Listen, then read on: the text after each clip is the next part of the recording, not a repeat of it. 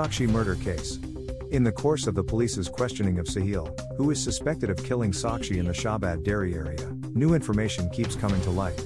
The suspect is now revealing additional information after previously claiming that he killed Sakshi due of their developing closeness. He informed the police that a bully in the neighborhood named Ajay alias Jhabru had threatened him and urged him to stay away from Sakshi.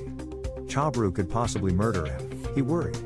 When he noticed this concern, he planned to get Sakshi out of the way.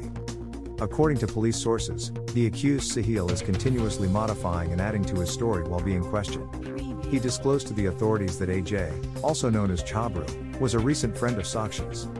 Sakshi and her friends Bhavna and Jhabru had met him the day before the event. Sahil and the three got into a fight over his persistent stalking of Sakshi. Jhabru yelled at Sahil to stay away from Sakshi during this time. He just decided to remove Sakshi from the path after that. Although police officials claim that the truthfulness of his claims is being looked at. After completing the necessary medical procedures, the police transported him to Rohini Court on Tuesday morning, 30th of May, and placed him there on detention for 2 days.